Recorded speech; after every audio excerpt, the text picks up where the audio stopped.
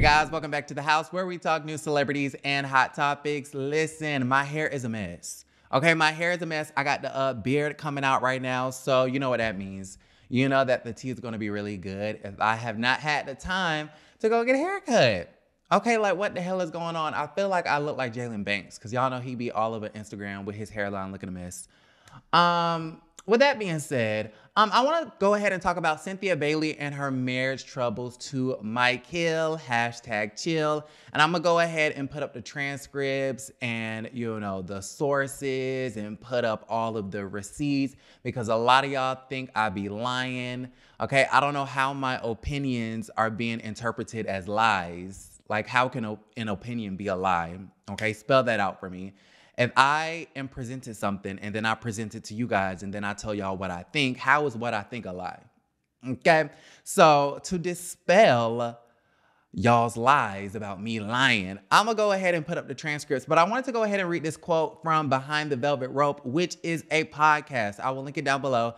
Mike Hill was on the podcast and he said something that was extremely alarming to me. And I just wanted to very quickly get you guys' take on it, okay? So he went on Behind the Velvet Rope and was talking about his relationship to, of course, his wife, Cynthia Bailey. They recently had an anniversary, and hunty, it's not looking pretty. So he said Sunday was our anniversary. I think he's talking about a couple of months back last year. And then I took Monday off and had to go back to work on Tuesday. This is Mike Hill talking. He says, we basically stayed in town and went to this great hotel that's in town in West Hollywood. He says, we just chilled, went to dinner and enjoyed each other's company. But I'll say because we are also very transparent, yes, we argue. Okay, he said we enjoyed each other's company, but yes, we argued. And I'm going to tell you right now that Sunday was great, but that Monday was like, we might not make it to another year. Okay, he said that following Monday, Mike Hill thought to himself, we may not make it to year 2 because it was just something that happened. I don't go too far into our business. It was nothing malicious. It was just a misunderstanding. A lot of the times it's just communication. Now, if I'm doing the math correctly, I'm trying to think.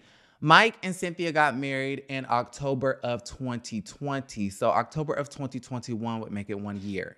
Did I do the math right? Okay. So now they're going into year 2 of their marriage. So like I said, I'm assuming that this instance that he's speaking of happened last October, which was 3-4 months ago, something like that. October, November, December, less than 3 months ago.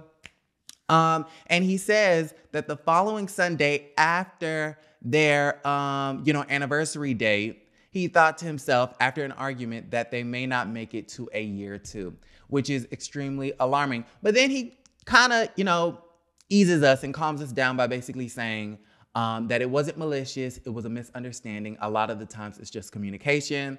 And we kind of saw this a little bit when Cynthia and Mike Hill were on like their second season or so on The Housewives, when, we saw the relationship dynamic when they're not great. One half of the relationship, they like to argue it out and talk it out. I'm like that sort of personality personally in my relationships. I don't like to leave a situation or leave the room without a resolve. I need resolution right then and there. We need to talk it out. We need to argue it out. We need to get over it now. Okay, that's how I am. And then you have some people who are like, you know what, I'm going to leave this room. I'm not going to deal with this right now before I say something that I regret later. And I'll come back to the conversation when I'm getting ready, right? And so I think Mike and Cynthia have one of those relationships where one person wants to fight it out, the other person doesn't want to talk about it, and then you don't get anywhere, right? So there is some sort of lapse in communication. But I just found it really interesting that he was open enough and transparent enough to actually kind of let us inside of his marriage by basically saying, yeah, we argued. And I thought to myself, we may not make it. Okay, we may not make it, which I think is quite interesting because we know that one of the reasons why Cynthia Bailey left the Housewives is because she wanted to save that marriage. Well, maybe she wasn't lying about this situation. If Mike is thinking to himself that they're not going to make it to a year 2, Maybe it was in the best interest of Cynthia and her marriage not to rejoin the Housewives, even though we know that's not why she really quit. Okay, she really quit because she was trying to save herself the embarrassment of being demoted from a housewife to a friend of.